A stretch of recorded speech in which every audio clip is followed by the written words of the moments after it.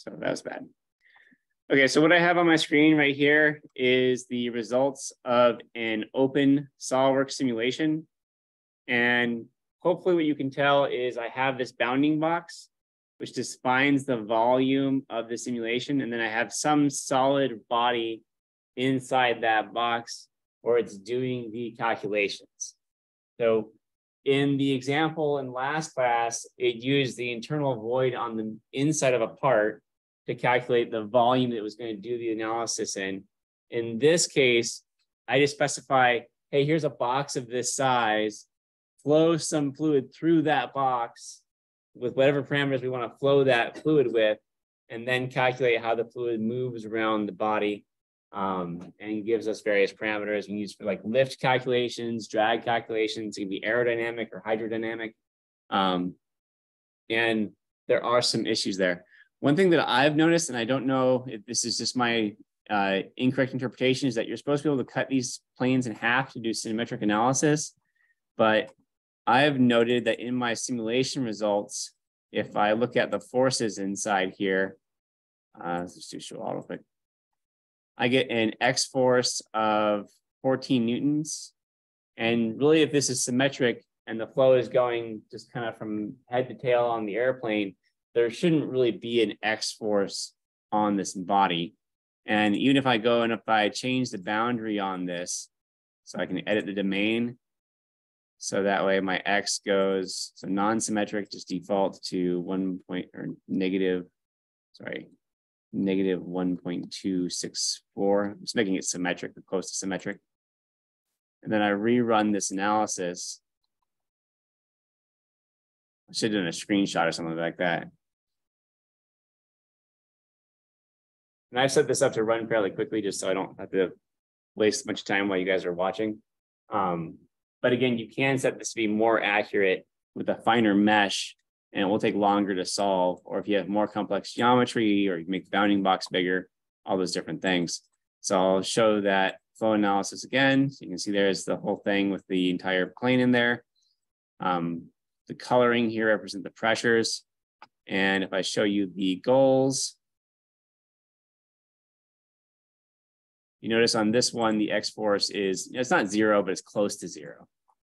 And the Y force is, it looks like it's about double. So maybe they're just assuming that, hey, I'm just going to do the calculations for half of it. Just assume that the other half is double whatever you get, which I guess kind of works, but it's annoying to me because I would expect SolidWorks to do the multiplication for the symmetry for me rather than having me have to do it offline. But I don't know. There may be some box I have to check for that. It's just a quirk that I wanted to bring up before we got too far into this. Yeah, Owen. I have the plane online from a previous example. We're actually not going to use the plane for ours just for the sake of simplicity. So we can if you want to, but we'll just use it as something simple to model it out. All right, so let's go ahead and make a part that we're going to use for doing our simulation. And I actually want a very simple part for this. And so I'm just going to make a wing. If you all want to use just a ball or some oblong shape or any geometry that you want, it'll be interesting for us to not all have the exact same simulation results for every single submission. I'm going to go to the right plane. I'm going to sketch. And I'm just going to try and get a reasonable profile for a wing. So I'm going to have a trailing circle. And then I'm going to use an arc that comes off of, sorry, I want to use a tangent arc. I may not be able to do that with this tool. And I'm going to use a 3-point arc. So I'll do an arc that kind of comes across, something like that. And I'll make that tangent with the top line. And then I'm going to make a bottom line that just goes across the bottom of the wing. And I'm going to make these two coincident. And I'm going to trim out side. And I'm just going to give it some length. So let's say, 160 millimeters. That's fine. That's 16 centimeters. And I'll give it some initial angle here. I think I can do that just with 3 points. So we'll say that angle here is 20. Not a very good wing profile, because you really don't want to have a like perfectly circular cross section for a wing, but it works. You guys want to use a triangle, if you just want to use a box, if you want to use something else, doesn't matter. Give yourself some kind of geometry. And then I'm going to extrude this out. So I'm going to go into features, extrude boss base. I'm going to use a mid-plane extrude. And I'm going to make it, let's say, 50 millimeters wide. I can use the open body simulation with any solid body. It does not like voids inside your parts. So if you have like complex assemblies that have like open geometry in the middle of the part, or like a big like a cup or something, it's not going to like that very well. It's going to be hard for it to simulate that. But whenever you have a closed envelope, it's going to do a pretty good job of simulating the results of that kind of a geometry. Everyone have a geometry or very close to having a geometry? It doesn't need to be fully defined, just needs to be something. And the orientation doesn't really matter either. We'll see the results, and then we can change the wing or the whatever it is and observe a change in the parameters of the system. We're good? All right. So I'm going to save this part. I'm just going to save it to desktop under fluid flow. I'm just going to call it wing. I'm going to make sure that my flow simulation add-in is toggled on. And then I'm going to go over to flow simulation, and we'll walk through the wizard on how to set up the flow simulation for an open geometry. Anyone have any questions or need me to kind of take a pause for a second before we continue? This is where we're going to start our flow analysis. I'm going to go into the wizard. I'm just going to click on the wizard button. I'm going to ask for me to specify, I think it's just with unit systems, which is just whatever unit system you want to use. I guess we need a name first. I'm just call it wing. Wing. Next. So here I can use kilogram, centimeter, gram second, foot pound second, inch pound second, Newton millimeters. If I want to use foot pound second, that's fine. You also don't have to use like a default combination.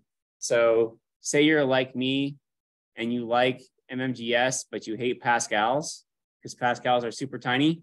I could go and I can just change just Pascals to, did I get megapascals or something on here? Here, megapascals. Just so I don't have tiny units of force or of pressure and stress. So you can change just one or two of those if you like. Another common one that I see people change when everything else is the same is just like angles. So if you want angles in degrees instead of radians, you can do stuff like that too. So here, if you want to change angle to degree, whatever unit systems you want. You do want to set your unit systems there for something that you can use. Last time we looked at internal analysis. Now we're going to do external analysis. The options down here are largely the same. If you want to exclude internal cavities, you can click on that button. So if you have an object that is hollow, but doesn't have any openings to the outside, so it's a closed hollow body, then you can do that. If you want to have a fluid analysis with an open hollow body, you can still do that. It's just going to be a complex analysis because it's going to have lots of kind of vortexing and stuff like that around those openings. So, and then if you want to, you can have different time dependencies, gravity, rotation, et cetera, et cetera, et cetera. I'm just going to skip that. I'm going to use gas as air for my simulation. These are all just predefined. You can get more details on each of these. Remember when I bring in the full list of properties. Here.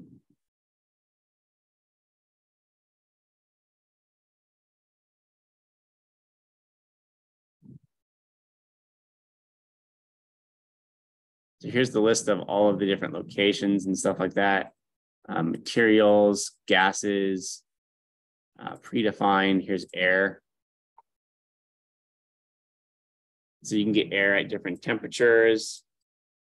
You can get density, specific heats, all those different kinds of things. So there's lots of details now that you can go and you can get out if you want to. I got to that by hitting the new button. There's probably another way of getting to it too, but I'm sure where else to get to it. We can go next. I'm not going to worry about surface roughness. If you want to make surface roughness on there, you can add that. And then this is probably the biggest difference between doing an interior flow analysis and an exterior flow analysis. In the interior flow analysis, the velocity parameters are not really that important because you're going to specify the inlet and outlet conditions. In the external analysis, you need to have something that's happening in this external volume for you to get some kind of a result. So in this case, if I want to model the movement of air going across the wing profile I've created, I need to specify a velocity of the kind of global airstream going past my part. So in this case, I've got kind of the tip. I'm going to move this over so we can see it.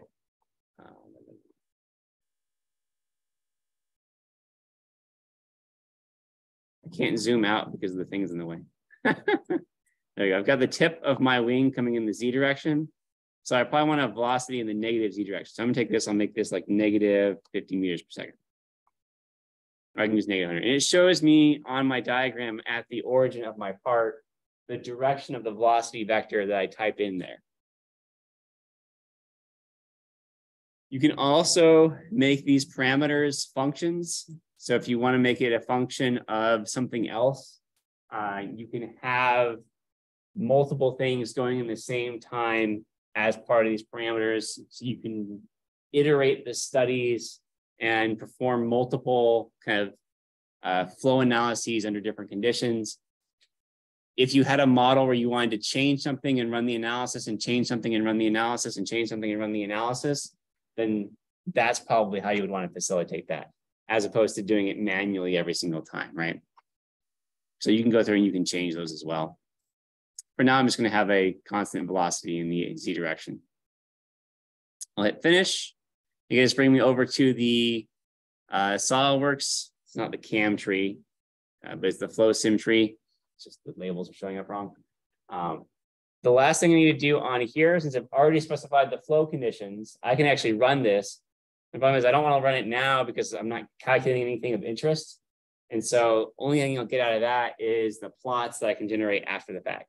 If I actually want to know something about this profile, and most of the time you're looking for like, what is the total amount of drag, or what is the lift, or some property like that in this kind of analysis, you need to specify a global goal. Yeah, Owen. Your model is not watertight. Do an internal analysis or external analysis? Yeah, so if you don't have like a void inside the part, once you do the internal analysis. So if you want to do the internal analysis, go back and look at the lectures from Monday. I can probably show you where that is in the wizard real quick. If we just go next. So this internal and external, we're doing external currently. You can also bring that dialog back up if you right click on the input data in this tree under wing, and then go to general settings, and then you can change it here. And then you have like the various kind of speeds and conditions over here on the right. It's not the exact same menus as in the wizards, but it's pretty similar. Your fluids and stuff like that, right? So we've got our air. All right, so I need to specify a goal on here. Global goals are probably going to be your default go-to.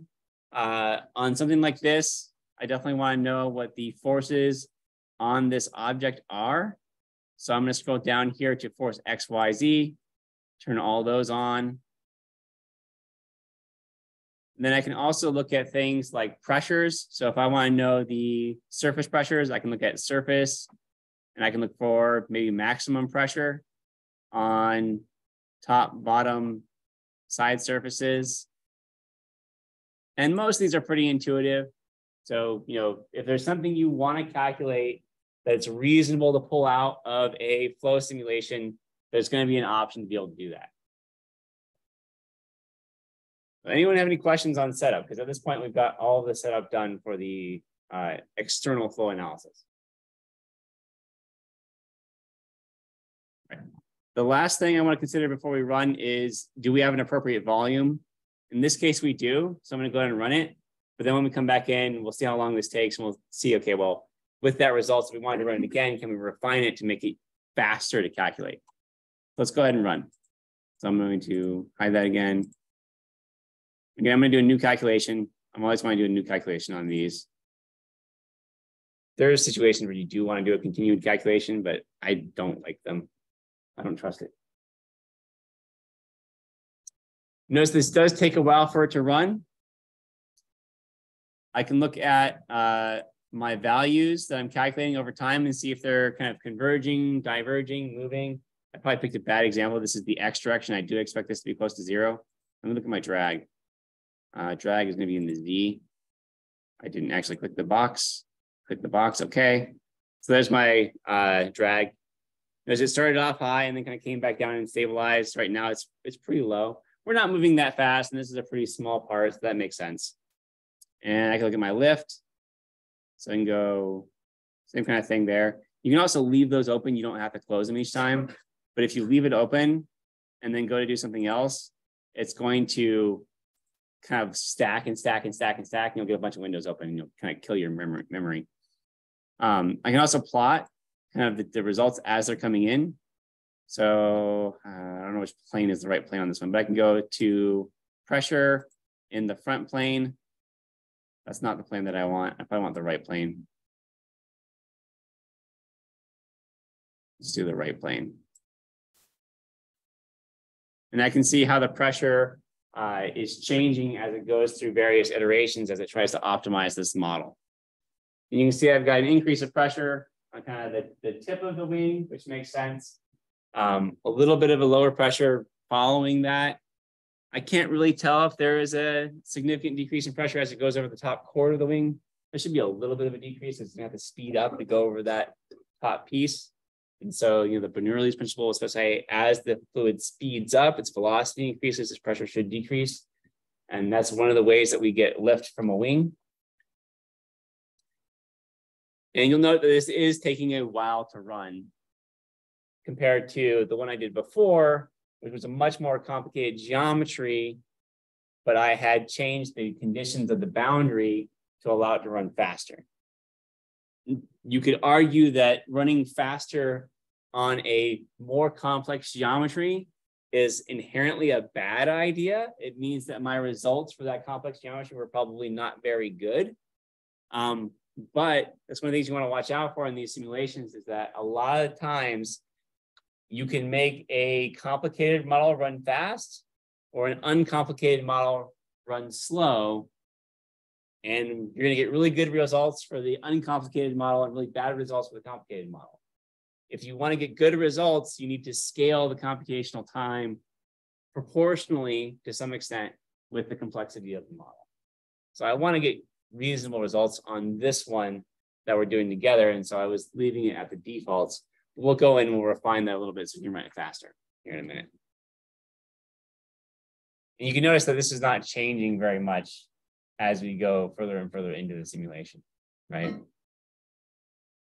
Any have any questions? Feeling good? Feeling bad? Mad, sad? Something? Solver is finished. So now it's done. I can close all this stuff. All the data is going to be saved in here. And the way I review the results is more or less the same as I did in the closed analysis. I have all these different options. Probably most importantly, I care about the goal plots. And I like to show these. You can plot them as a function of the iteration or the function of time if you want to do a time variant study, or if you want to have a number of other things, you can do that. But most of the time we care about is just what these values are. So in this case, I had a lift force of 1.06, and I had a drag force of 0.57. So So lift over drag of 2, not very good. It would not be a good wing design. But you can see the analysis. I could change the wing to try and get a better lift over drag ratio to get a better wing performance, right? Is that the goal plot? Oh, how do I get this thing up? So come down where it says goal plots and then do insert.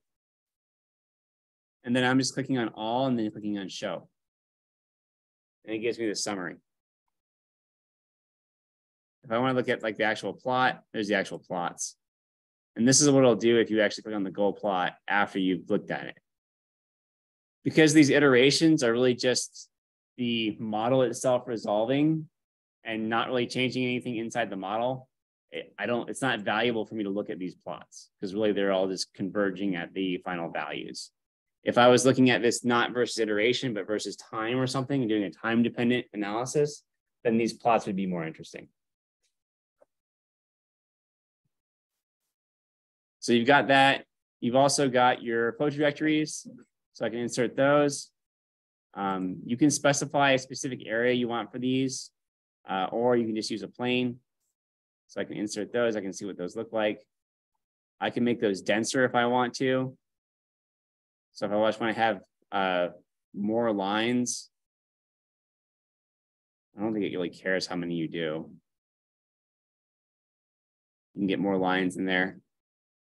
You can also change the size of the lines if you want them to be bigger or smaller or whatever. And then this one, since this is mostly two-dimensional, I probably don't really need to be doing this as a three-dimensional analysis. And I'm mostly interested in doing a cut plane going through the length of this. So if I cut this across the right plane, I can look at pressure contours. And so you can see the pressure differential. If I hide my flow directories, you can probably see that a little bit better. You can see I do give a slightly decreased pressure region across the top. I also have a little bit of a decreased pressure region right here after the nose. So that's kind of where I'm getting that lift. And I'm guessing that the geometry that I have is not very good. I probably should have it get a little bit bigger towards the front and then taper down more slowly towards the backside. So I don't have as much kind of frontage area right here.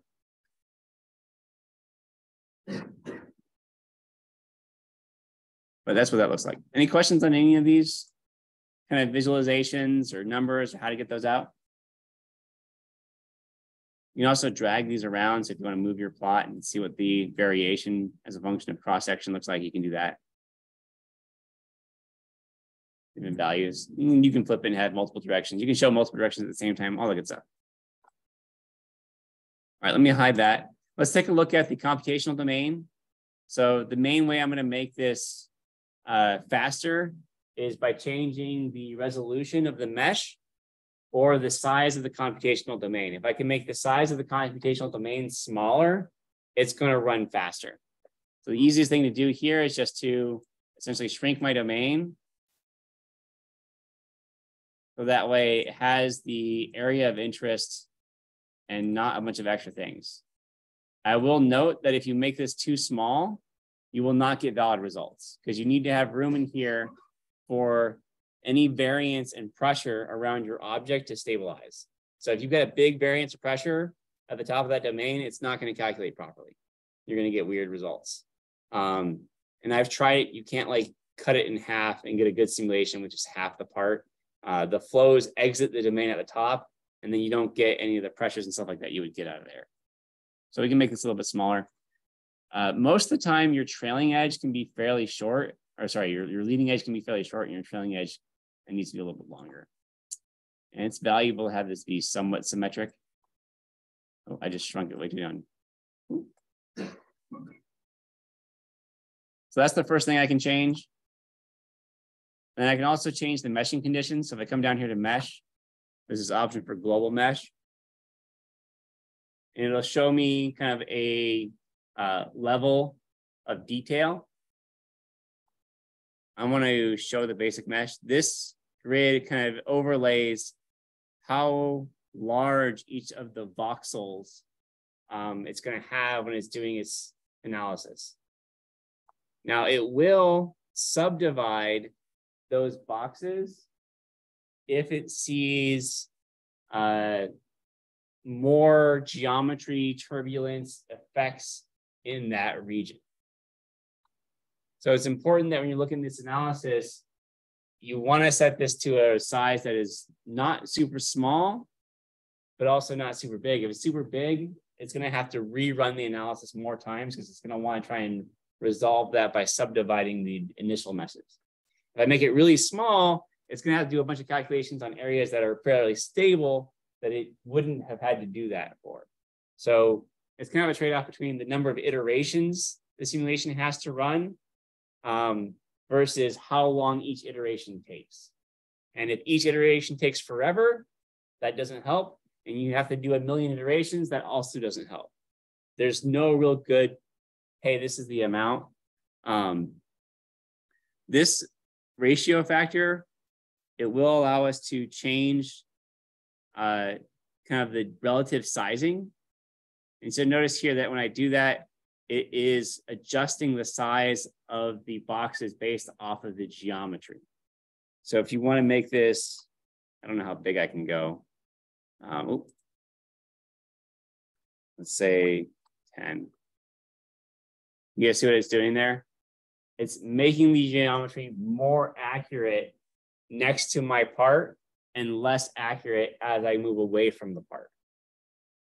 Generally, that works pretty well. You don't want to go too nuts with that because you'll get really inaccurate results like right here above the wing because I've made those ones so big compared to the rest of the part. I don't know what a best case value is on here. There's probably not a singular best case value for a generic set of geometries, but it seems like things between 3 and 4 work pretty well for me. So if I go to 4, that kind of optimizes my voxel sizes across the cross section of what I'm looking at. And then we'll just to compare it, we'll run this again. We'll see qualitatively what the processing time difference looks like.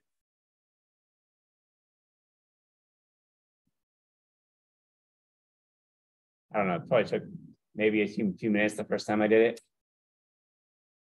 You see every time that calculation bar kind of comes back down, is it's subdividing at least one of those pieces. But now it's done.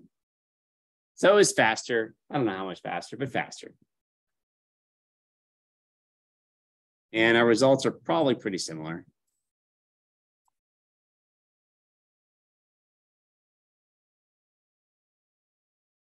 Right? Maybe a little bit more accurate because I got a little bit more density here.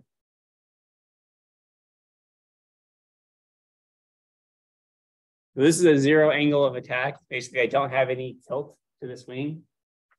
If I want to look and see, okay, well, if I change this design so that way I get more lift and more drag, it's pretty easy to go into my model. Come back here to the model. Go to my first extrude. And then, yeah, I know there's no solid objects. Make that so it's not. Ooh, I never specifies the size. Let me specify the size of this leading edge. Because otherwise it's going to scale and we're going to be totally off base with what our previous ones. But I can drag this out. So I hope I can drag it out. Let's do this. Take this vertical relation off. I want that one. Yes. I want to get rid of the vertical relation. There you go. Now I should be able to drag the tail of this down a little bit. So same geometry, I've just tilted it up a little bit. I'll go back over to my simulation. I probably need to change my computational domain. It looks like it automatically updated it based off my change. I'm going to make it a little bit closer to what I had before just so I can run it a little faster. You need to be a little bit taller because I made the model taller. And then I'm going to look at my mesh inside that. So I'm just going to show it. Yeah, that's okay. I don't know if I can still see my results on here. Before I go to the next one. So this is my results from last time. I had a drag force of 0.9 and a lift force of 1.7. I've rewritten this. Which was like, it's like a drag to lift ratio of 2, right? Twice the lift per unit drag. This should give us a higher drag force and a higher lift force, but probably my ratio lift to drag will be worse. At least that's what I expect for this.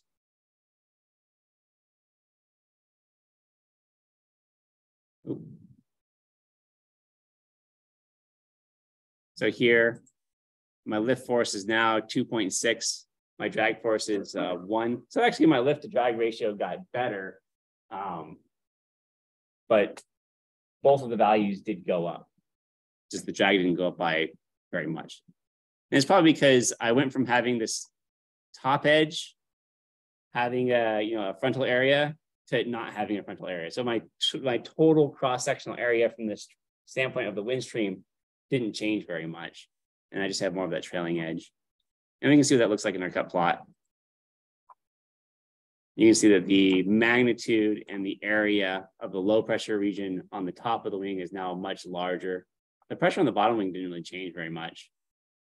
And we can show our flow trajectories as well. And it's probably a little too much to actually be able to see it, but we can play that out. Such fun.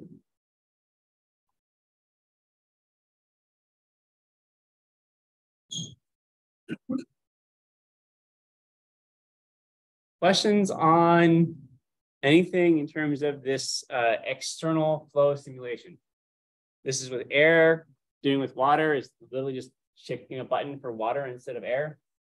It's going to automatically try and predict whether you have turbulent or laminar flow, so you don't have to worry about that.